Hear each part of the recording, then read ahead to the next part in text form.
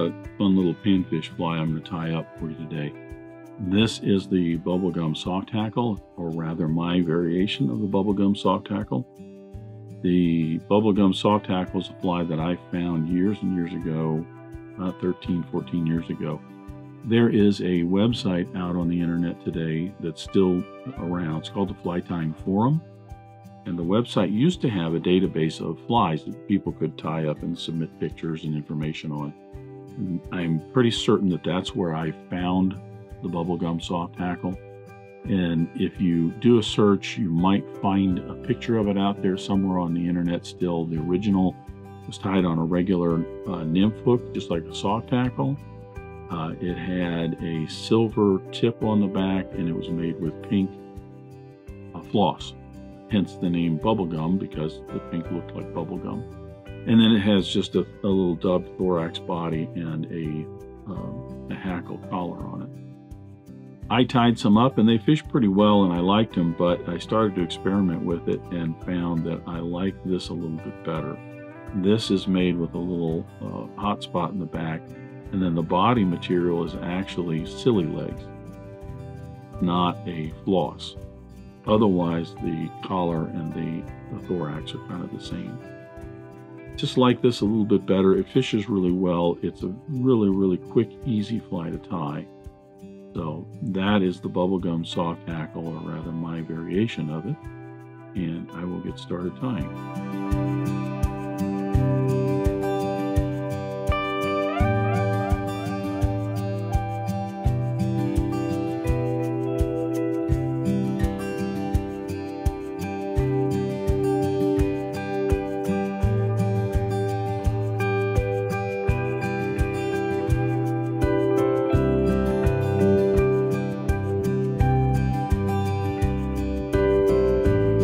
Start the Bubble Gum Soft Hackle. Placing the hook in the vise, I'm using a Mustad C49S. It's a curved caddis hook. You could use,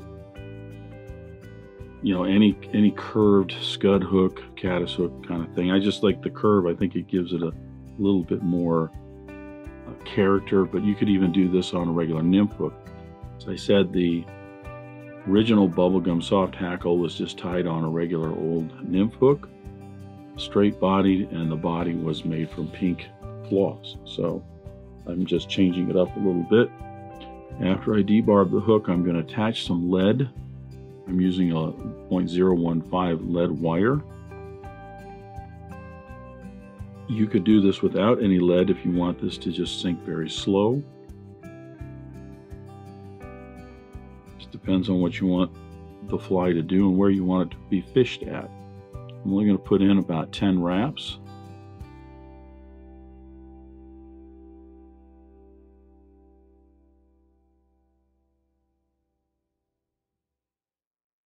And then I'll smooth those out. They're going to sit pretty much right at the top of, not quite right behind the eye of the hook. For thread, I'm using this is a Danville 6/0. The label's off the spool in Chartreuse. I'm going to put a little bit of wax on my thread just to help grip that a little bit, especially when I'm attaching and getting it on around the lead here. I'm going to attach this just behind the eye of the hook, run it down to the lead, and then open up my wraps. You can see even just moving the tag in this way has pushed that lead back a little bit. You could add a drop of super glue on there before you put the lead wraps on, and that might help hold it a little bit. But if you just gently wrap back and get to the other side, we can then wrap this in. The tag is secured. I can put a little bit of a thread dam in here to not only hold that lead in place, but to give me a nice taper for the body. Come back up the front, and the same thing, I'm going to put in a thread dam here just to kind of taper that so that I don't end up with a ledge and my body material pops off of it as I'm tying. Bring my thread down to just past the barb, not quite as far down as I want it to go, and I'm going to tie in what I'm replacing the silver tag on the Bubble Gum Soft Hackle with some Glo-Brite. And this is a fluorescent orange. And this is simply to give it just a hot spot, as it were. This is, and I'm tying this mostly as a, a panfish fly. So I want to have some nice bright colors that are going to catch the eye. And I'm going to wrap down a little bit on the hook shank, not even an eye length, and then back up so that I can then turn this over, and I'll take that Glo-Brite. By the way, this Glo-Brite's very, very thin material. So I've doubled up the strand of Glo-Brite there. I'm going to wrap this in and get 2, maybe 3 wraps in to just give myself a little bit of a hot spot right back at the back of the fly.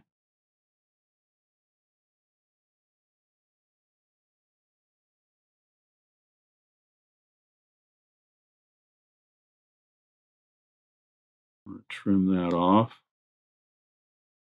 And then I'm going to wrap down with the Chartreuse to cover up the rest of that orange and just cover this up a little bit as I wrap in the body material. Try and prevent some of that orange from showing through. Now, the nice thing about this version of this bubblegum soft hackle is that you can use, I wanted kind of a rubbery body, something that when the fish bit down on, it had some give to it, so they felt like it was more natural and they wanted to hold on to it longer. I'm going to use, for this particular one, some Magnum Predator legs. These are a hairline product, and they are a Sili leg, is essentially all they are. I'm using the Magnums because they're much wider. You can see the diameter of that is much wider. Your regular Sili legs would be about half of that diameter. Now, that said, you can do regular Sili legs on these if you want. This particular version that I did is a little pink version, and this one here has some fluorescent purple Glo-Brite on the back, and that's a silver flaked Sili legs for the body. There's 2 strands in there, the Sili legs. So this one, as well as this orange version that I did, the orange here has some fluorescent Chartreuse Glo-Brite and orange Sili legs, but there's 2 strands of orange Sili legs that are just the regular Sili legs. But like I said, the Magnum Predator that I'm using right here is a little bit wider. With my thread maybe a couple eye lengths behind the eye of the hook, where the thorax is going to eventually be, I'm going to attach those Sili legs down, and I'm going to wrap this all the way down to where that hot spot is, and then back up. One thing you got to be careful with the Sili legs: 1, they can break very easily. 2, you don't want to stretch these too much. If you stretch them a lot as you're wrapping this in, you'll lose the colors.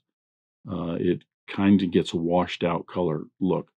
But I'm going to start wrapping this in, and I want to try and keep it a little bit thinner back here as I bring this up. And then as I get farther along, I want to pull on the Sili legs even less and less, so that it gives me a little bit thicker body, thicker taper, and it kind of,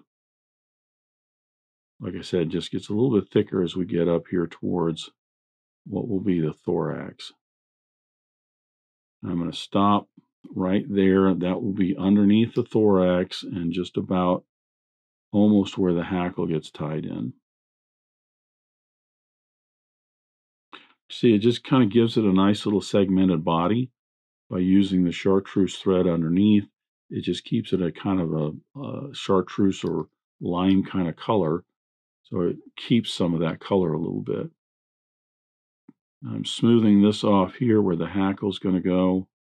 I'm bringing my thread back to almost about the point of the hook. This is where I'm going to put the thorax in. Regular soft hackles that have thoraxes, usually it's just some sort of dubbing, a natural dubbing you could use, like a rabbit, a beaver, something like that. I'm going to be using, this is some Dave Whitlock's SLF, synthetic living fiber, and I'm using the Sowbug gray. You could vary this up and even use something brighter if you want. I'm just going to go with the gray because that and the Hungarian Partridge hackle will contrast nicely with the green body. You don't have to make the thorax that thick or full. It's up to you. I like it to be a little bit chunkier. So I'll get about a 2-inch delving noodle here and wrap this in.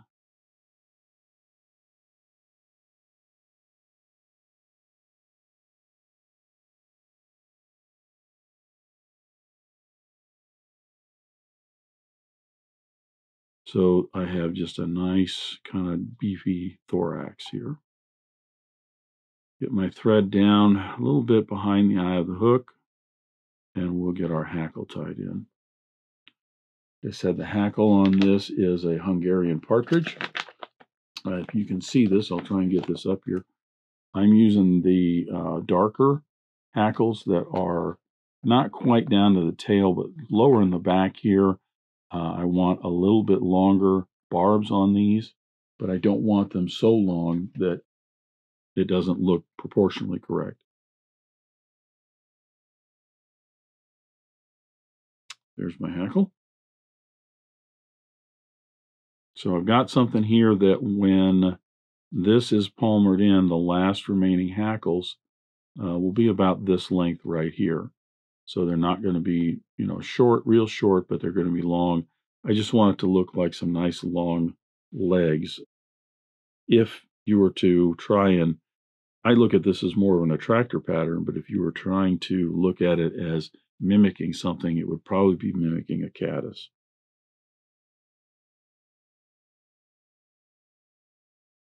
Taking the tip of the hackle in my pliers, I'll stroke back these barbs so that I have the tip exposed like this. And then I will trim away most of that tip so I end up with just a little triangular piece like this as an anchor. Bringing that down. Actually going to bring it down this way, and I'll pull to the left a little and then wrap this right up against that dubbing, leaving my thread hanging right there.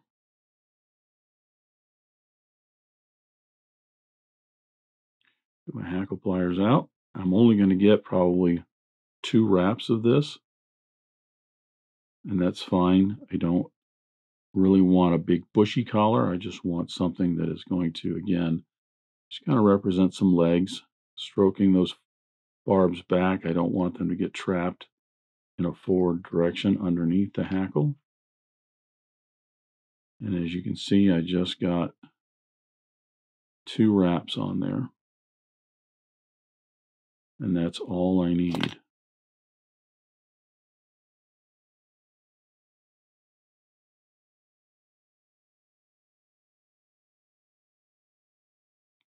Securing that in, I'm going to trim away the excess here. Then stroking all of these barbs back, I'll bring my thread right up behind the eye of the hook to make a small little chartreuse head on this. Doesn't have to be real big or pronounced.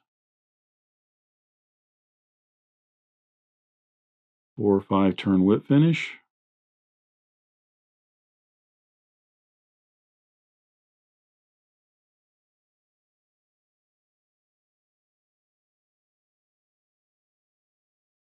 And some head cement.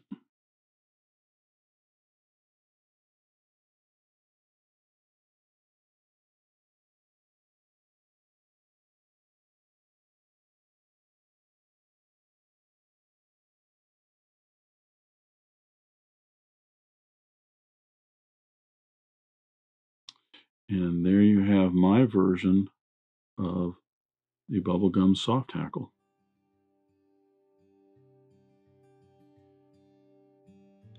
I did tie some of these without any lead on them. I prefer them with the lead a little bit. This is one that I tied without the lead on it. And the only real difference is the body's going to be just a little bit skinnier.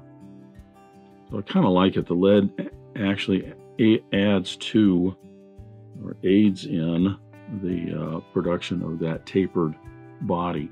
And it looks very, very nice in my opinion. So that's the Bubble Gum Soft Hackle. Again, this was, I'm pretty certain it was created as a panfish fly when I first found it. That's what I tied it up and used it for, but experimenting a little bit, I like this version a little bit better.